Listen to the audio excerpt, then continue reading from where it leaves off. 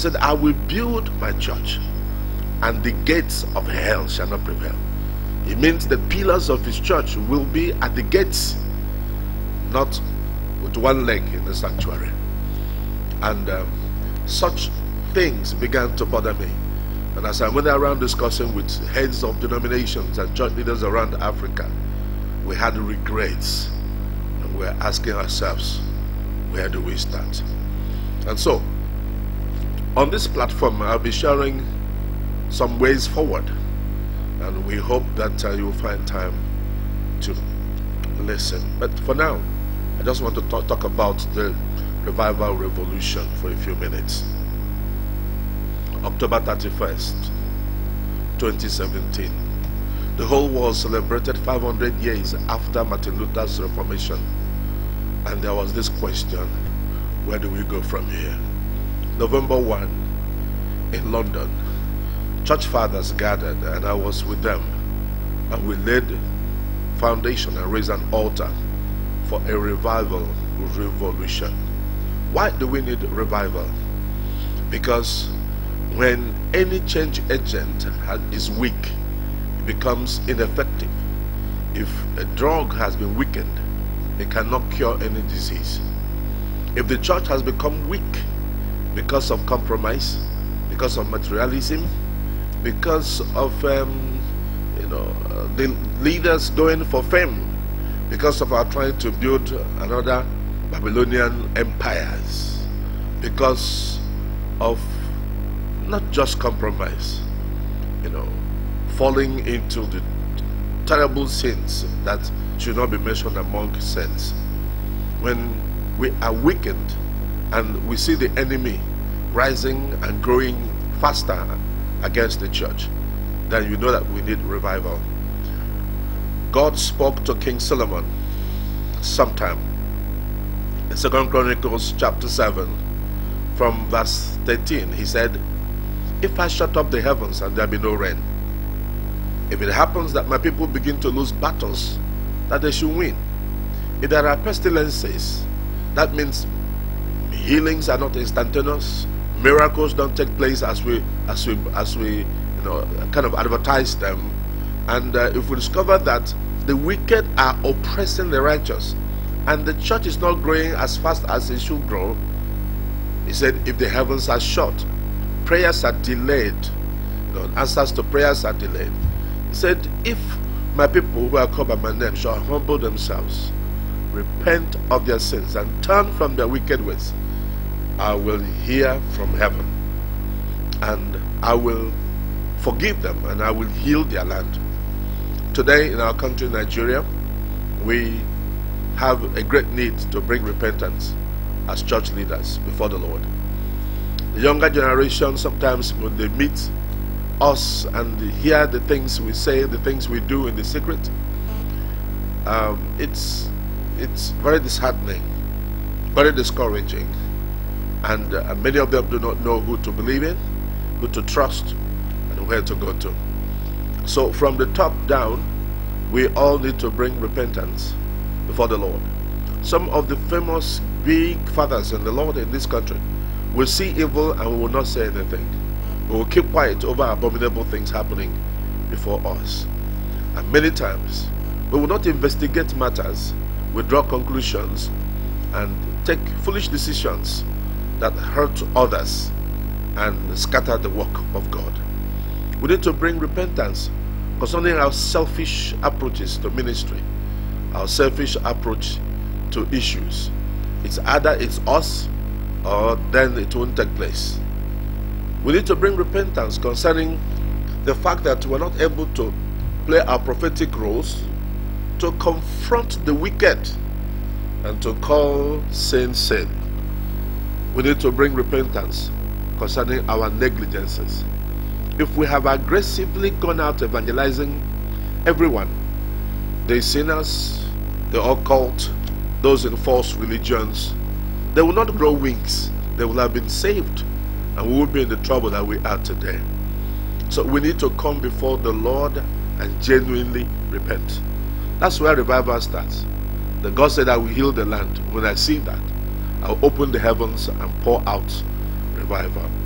And so I want to encourage every one of us to look inwards and stop pointing accusing fingers at A and B. For we have failed God, and ask for mercy. Cry out for mercy. And then we will see a revival. Revival is inevitable. It's very important now. It's either we have a revival or the enemy will continue to push the church. Will continue to push the church. We will continue to lose more grounds. No, the persecution, global persecution will increase. The tendency will increase.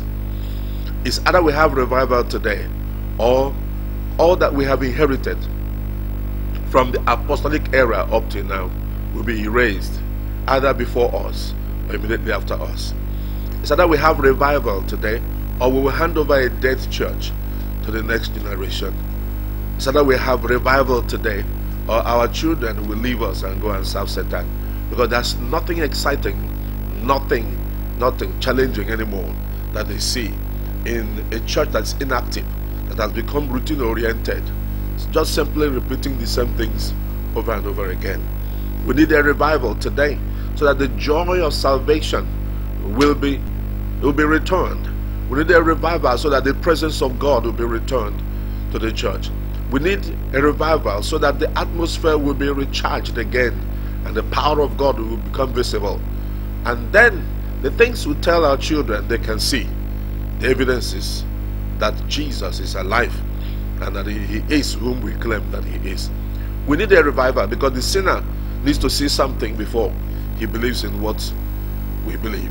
We need a revival because the light has grown so dim, and if there's no revival, that light will go out. And the light of revival will brighten the atmosphere and increase our ability to create impact on our world. We need a revival because when there's a revival, the love of God is recharged. Genuine love is restored. There's excitement in the house when there's revival. What can a corpse do? Someone in coma. David said that the dead does not praise Jah. It's only when you are alive that you can praise the Lord. And so we need a revival now as never. Now let me tell you that we are in a season that it has been prophesied we should have revival. When William Seymour was concluding the corporate meetings at Azusa Street in 1913, he gave a prophetic word that 100 years from then there shall be a very great revival, much bigger than whatever had happened before. On the same day, about the same time, Charles Parham, who was his teacher in the Bible College, gave the same prophetic word. Towards the end of 1913, Maria Woodward Etta gave the same prophetic word. Now, December 1913 to December 2013 is 100 years. So, from December 2014 till December 2018, that is 4 extra years. We have gone beyond the set time. David talks about set time. We are now in the added few hours, after play. No, normal soccer time is 90 minutes. And if you see them playing in the field 94 minutes, it means they have injury time. God has given us a little bit of injury time. We are in the injury time, the added time to help us make the impact we have failed to make about 4 years ago. And what will it tell God when we get to heaven? What will tell posterity? That in our day we failed God. We failed God. When you look at Acts chapter 2, Peter said, that which was prophesied by Joel, that's what we have brought to you. They were able to, there was an apostolic company that at the upper room brought the power of God to their generation. When you read Daniel chapter 9 verse 2, he said, and I read from the books concerning the prophecy concerning Israel. He said, and I began to pray and I seek the Lord. The Bible said in chapter 10 that the very moment he began to pray, the Ancient of Days gave instruction that they be released. Is there nobody out there who is burdened with the fact that we are supposed to fulfill prophecy and it's not being fulfilled? We are 4 years behind schedule. So It's very important. It's very vital. It's prophet. It's something prophesied that must be fulfilled. This prophecy must come to pass. Somebody somewhere must catch this button and drive this revival. For the previous revivals that we have had, certain men, human beings, not spirit, not angels, drove those revivals. The first great awakening was driven by George Whitefield between 1740 and 1770. And then the first great awakening took place between 1730 and 1755 for 25 years. Those guys broke hard grounds. They began preaching in prison. They began preaching in odd places. They went to the swamps and preached to the poor. And then they began to preach on the streets before they appeared in the stadium. But then they refused to be silenced until the world began to pay attention to them. D.L. Moody was one of them that was involved in the first great awakening. David Brainerd was one of them that was involved in the first great awakening. And then there came Charles J. Finney in the second great awakening. William and Catherine Booth in the third great awakening. These were names of people, actual names. In the early 1900s, Evan Roberts, a 27-year-old boy, in 1904, and then William Seymour, an uneducated black man. All these people were involved in what today we call great moves of God.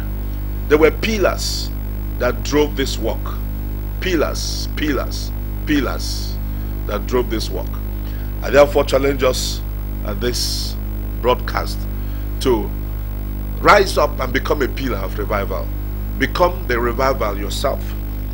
Become the revival yourself. Become the revival yourself.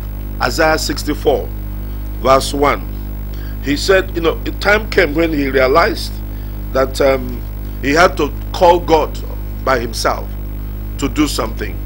And what did he say? Oh, that you will rend the heavens, that you will come down, that the mountains might shake at your presence. As fire burns brushwood, as fire causes water to boil, to make your name known to the adversaries, that the nations may tremble at your presence. I need somebody to pray that prayer. I need somebody to help me bring God down to this generation. There shouldn't be a godless generation. Every generation must test God. Can somebody help me like Isaiah? Cry out to God and ask him to move from heaven, rent the heavens, come down to the earth, touch the mountains again and let them smoke, and let the mountains shake again, and let men fear God like at Mount Horeb.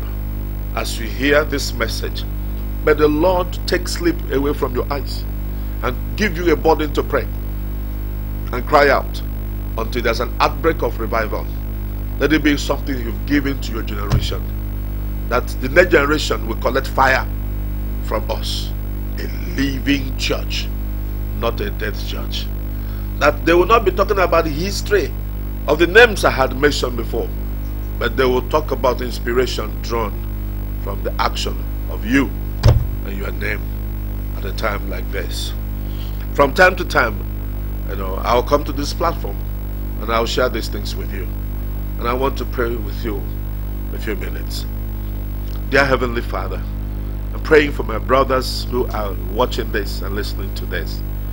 Lord, some of them have strayed away. Some of them have been distracted.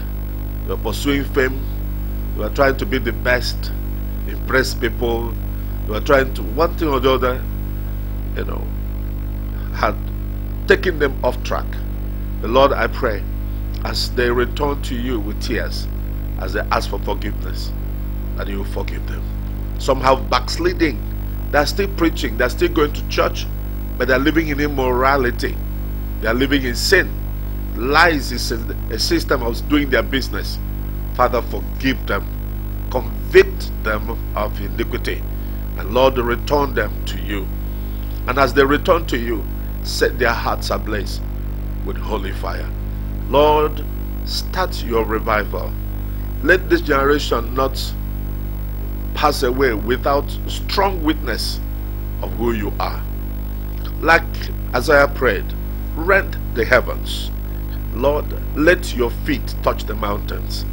Let the echo of your voice be heard in the four corners of the earth. Let the nations tremble. Let people return to the God that is God, because they have realized who you are by your manifestations. And I ask that you bless the effort of everybody who will try. Father, whatever effort anybody makes, please bless that effort, that our generation will have a witness. Thank you, everlasting Father. We pray in Jesus' name. Amen.